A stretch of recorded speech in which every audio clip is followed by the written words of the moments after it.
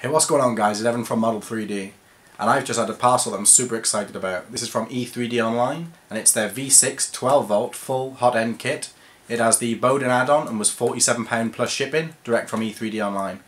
This is going to be one of the many upgrades that's going to be on my XYZ DaVinci 1.0A. So let's switch to the other view and get this thing unboxed.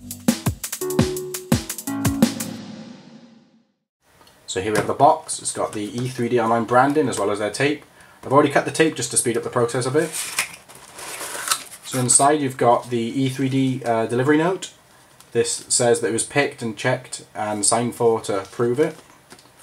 You've got the little business card with their information and basically telling you to read the documentation on the Wikipedia page. You've got an E3D sticker. So he's packing peanuts out of the way. And first up you've got the electronics bag. This has got the NTC thermistor, the heater cartridge, the fan, the fiberglass wire, the ferrules, everything like that. We've got a lovely pack of Haribo sweets.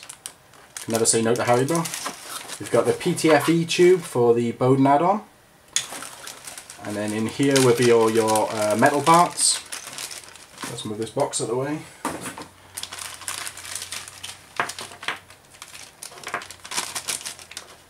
So in here you have the aluminium heatsink.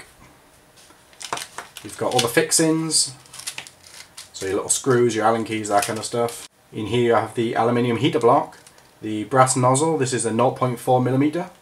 You've got the stainless steel heat break and some heatsink compound.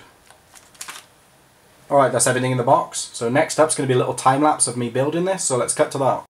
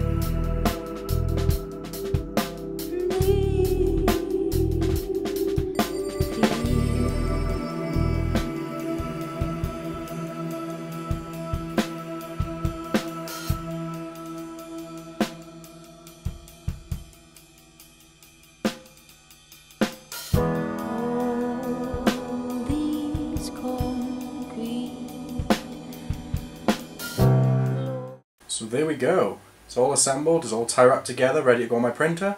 It was a lot more fiddly than I was expecting. So if you are kind of like not great at doing little fiddly things, I would suggest paying the extra £10 and getting the pre-assembled version.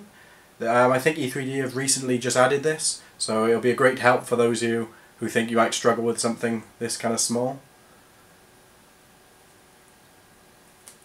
So the next video will be me installing this guy on my XYZ 1.0A. If you liked the video, please rate, comment and subscribe, and I'll see you in the next video.